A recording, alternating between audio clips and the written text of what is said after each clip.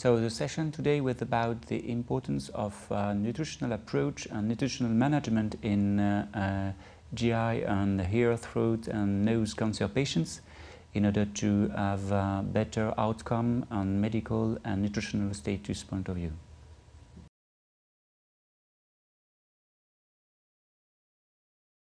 So the main conclusion is that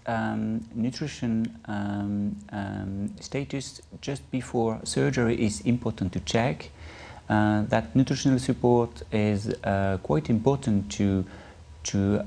implement in daily practice in order to enhance post-operative course, especially for GI cancer patient, and especially regarding the infectious complication rate that is quite lower in patients that will benefit from pre- and post-operative nutritional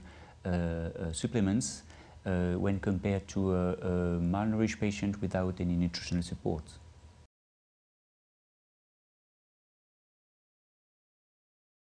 Yes, I think that we need to have some degree of communication with patients, since nutrition is a translational approach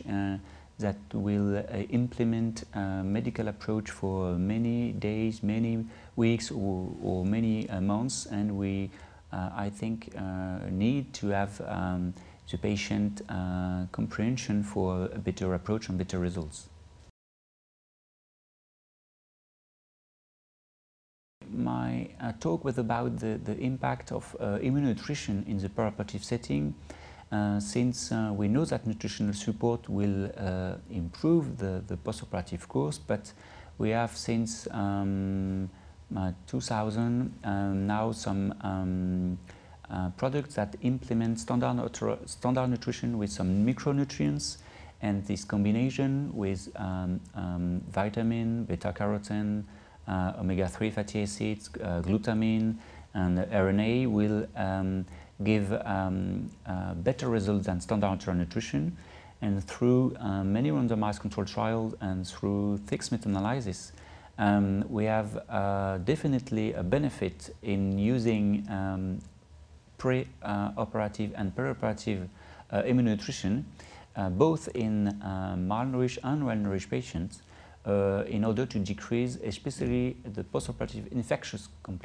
complication rate in patients which are malnourished but also well-nourished in the perioperative setting.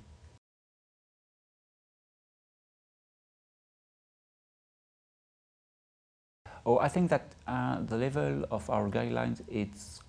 very high at the moment, with the grade A level of recommendation, and that is enough to promote such approach with immunonutrition systematically in each hospital for each patient that will treat upper GI and GI cancer patients.